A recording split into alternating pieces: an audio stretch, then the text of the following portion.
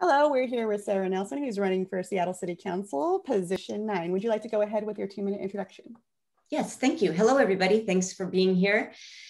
My name is Sara, and I am a progressive small business owner running for City Council because I believe that Seattle is going in the wrong direction, and I'll bring practical, experienced leadership that's needed right now. I worked for Councilmember Richard Conlon as a legislative aide for about 10 years, so I know how local government should work. And my husband and I started Fremont Brewing about 11 years ago. And I'm proud of our reputation for giving back to our community and leading the craft beer industry in sustainability and also doing right by our employees. We offer extensive benefits like paid family leave and matching 401k plan, healthcare that we extend to their families. And we managed not to lay anybody off during COVID. In fact, we kept everyone on and increased their hourly wages because they lost tips. So that's what I mean when I say that I'm a progressive small business owner. I lead with the values that are shared by the vast majority of Seattleites, and I get things done. I have 3 main campaign priorities. First off is economic recovery. I don't have to tell you how many businesses have closed. I'm concerned that too many people have lost their jobs, and we really need to get down to work on a long-term, equitable, inclusive economy, economic recovery, but I'm frankly not seeing council acting with their urgency. So economic recovery, basic services, getting back to the main job of local government, and also rebuilding trust through transparent and honest leadership. Great, thank you. So now we'll move into the 4 prepared questions. And again, the responses are 2 minutes in length. And we'll go with this order: Jeff, Sara, Barbara, and then Mary Kiley. So Jeff, would you like to ask question 1? Absolutely. So what specific actions will you take to address the homelessness crisis in Seattle, both in the short term and the long term? Please address land use, zoning, revenue, regional collaboration, the role of social services, and the role of the police and justice system. All right. I saw this question on the questionnaire. So first thing we have to do is stop talking about our homeless neighbors as a monolithic block, because these are individuals that have gotten into the situation that they're in for very many different varied reasons, like fleeing domestic abuse or simply losing their job and losing a paycheck and losing an apartment, to mental health and substance abuse disorders. So we really have to focus on understanding who is living unsheltered in our city and meeting those needs. So that's the first approach to take. And I believe that Seattle's response has to be completely restructured because we keep spending more and more money and the problem is getting worse. So that will require not just better understanding, but better coordination with various agencies and making sure that they're living up to benchmarks. In the short term, we do have to offer people a place to go so they're not sleeping in the cold, in the rain, in tents, and that they actually have a pathway to stable housing. So that is the short term. In the long term, I am a big proponent of permanent supportive housing, and that will require land use changes and some building code changes to bring those units online faster. But that is something that is necessary.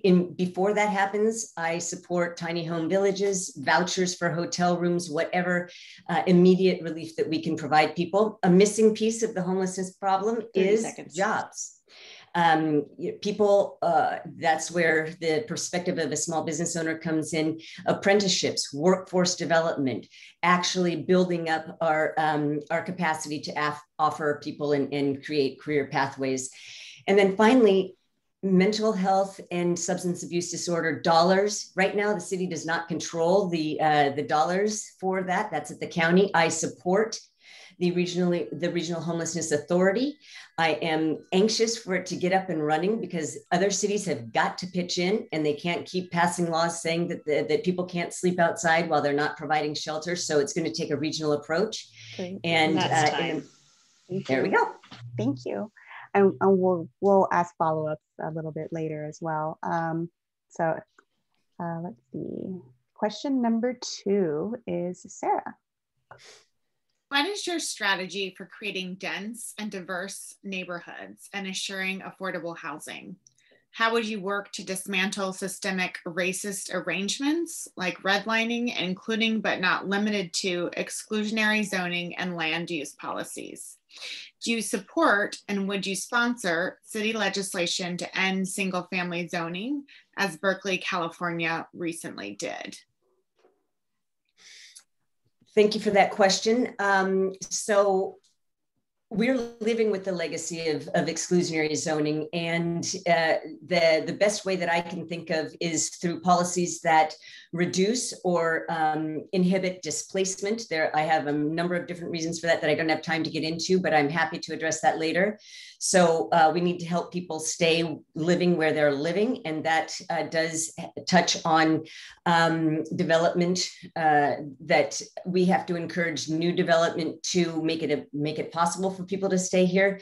We've got to build more housing first and foremost. We have to retain existing affordable housing. So make sure that that naturally affordable housing that are on the market, 60% of renters live in units that are owned by mom and pop landlords. So let's retain existing affordable housing and then build more housing through making it easier to get permitted and land use changes to allow for more multifamily and different zoning. And then also filling in the missing middle. Townhomes, duplexes, triplexes. I believe that they should be allowed on every corner, and figuring out ways to make it easier and to finance and build ADUs and DADUs for people who want to stay in Seattle, but also want to live in place, aging in place, and have their kids live there perhaps, or an adult. So those are all policy positions that I will take, but ultimately we're not going to be able to subsidize our way completely out of this program. But I do support the grand bargain that came forward in the HALA process. There are 56 other recommendations for housing density, and I think that our first responsibility is to revisit those recommendations and get going to fulfilling the rest of them. Great, thank you. Question number 3, Barbara. Sara, would you decrease the Seattle Police Department SPD, the SPD budget? And if so, approximately by what percentage? And what is your plan for the city's SPOG negotiations? Do you support and will you advocate for ending qualified immunity for law enforcement? I'll take the last part first, otherwise I'll forget to answer it like the last question. Yes, I do support that. So I'll say that right away. I believe that it's possible to have both community safety and responsible law enforcement. And I believe, like Carmen Beth said, we can have our cake and eat it too. We can walk and chew gum at the same time. We can keep communities safe, and we can have police officers that treat the communities that they serve with respect and dignity. That's why I'm not going to, I don't think it's a responsible position to call for defunding the police, or what percentage would I defund the police by, because right now the average time for a priority 1 911 response call is 14 minutes. And what if someone were breaking into your mom's house in that amount of time? Bad things can happen. So that's a result of cuts to overtime and staffing shortages. And so I think that any candidate does not have a nuanced enough perception or understanding of the police budget to come out and say, let's defund. Our goal should be ensuring that our communities are kept safe. And how do we get there? And good policing, I believe, takes more investment, not less. So I want to make sure that our community police patrols and our crisis intervention team are well equipped to deal with the situations that they encounter, and also are able to respond to people in crisis. So So my goal in policing is to make it, instead of coming out with a slogan, defund by 50% or some percent, I think that we should be focusing on making sure that people feel safe. And I do have some ideas about that. I think that police officers should be recruited from the neighborhoods that they are patrolling. I call it beds and beats. And that will overcome cultural and language barriers and add accountability so that people who come in contact with each other tend to treat each other better. And so I think that's something that is not easily, but could be implemented. And regarding the contract. Sorry, that's time. Thank you so much. I know it's so hard. We have question number 4, and I believe that's Mary Kiley. Yes. So how will you prioritize transportation infrastructure for biking, pedestrians, public transit, commercial vehicles, and cars? Which do you view as most important to prioritize funds for? Well, I read the editorial in the Times. I do believe that we need to fast track or jumpstart our repair and maintenance of bridges, because this is about jobs, all right? Transportation infrastructure, our bridges bring workers into the city. They allow for the circulation of goods and services, and we cannot afford to fix them later. So I think that it is a prudent avenue to pursue bonding for bridge maintenance and repair. We shouldn't be in this position that we're in right now. There's a maintenance backlog that's going back a long ways. We passed the Move Seattle levy and we're still short. So I think that bonding against our existing capacity is the right way to go on that. We need to maintain the infrastructure that we have. And I also I also support the agendas of the bicycle and the pedestrian community, because pedestrian and bike safety is extremely important. My kids ride their bikes to school. I used to ride my bike to downtown, and so this is very important too. But we've got a bridge in West Seattle that has created an island. And we can't have any more of that happening in the future. So that is why I think that in the short term that kind of infrastructure is. And guess what? This is what the unions that I'm talking to are telling me. The iron workers say it's really hard to ride your bike with a bunch of tools to a job site in Seattle. The labor organizations in the building trades that I'm talking to, this is their first priority. And so I'm taking my lead from them. Great, thank you. And let's see, now we're gonna move into our questions from the board, follow-up questions. And these responses will be 1 minute. 1 minute apiece, yes. Jeff. So you've cited your work with Richard Conlon. I'm wondering what part of his legacy you're most proud of, or what you think is most relevant to Seattle today? Well, legislative-wise, I believe that our work on recycling and composting is a lasting legacy. We have these mandates right now because of the work that we did. We completely redid the solid waste master plan. We eliminated a third transfer station in Georgetown, and we ended up implementing ways to reduce the net amount of garbage produced through zero waste principles and also composting and recycling. So that was a big one. What I learned, what is a lasting legacy for me though, is understanding how policy should be made, and minimizing unintended consequences is important, because council can pass well-meaning legislation, but without thinking about the details, and without thinking about, and without gathering wide range of input, you could end up having negative consequences. So that's one thing that I learned that I will take into office. Thank you. Sara. I am a member of the Environmental Caucus in the 36th District, and this question comes from them. How would you use your office to address climate change, ensuring a healthy environment and access to climate supporting solutions, such as multimodal clean transportation options for Seattle City residents? All right, this is right down my alley because I consider myself the only environmentalist in this race. I've got a long history of work on in the environment, and I received the endorsement of Dennis Hayes that I announced on Earth Day. So I will put the environment back on the city's agenda. That's one thing that that we were really strong in Richard Conlin's office that has seemed to kind of fall by the wayside. What I will do is try to accelerate the climate action plan, which calls for getting to carbon neutrality at 2050, but that should be speeded up. I have a long history of trying to promote green technologies and renewable energy sources, such as anaerobic digesters that take solid waste and turn it into 15 seconds. A clean energy solution. And okay, more electrification for electric vehicles, and we can also think about new mandates for the fleet of. I'm sorry, I'm out. It's hard. Oh, it is. They're short. Shoot, I blew my best shot at dazzling. It's okay. Mackenzie, you're next. Thanks. Yeah, they're tough with just 1 minute.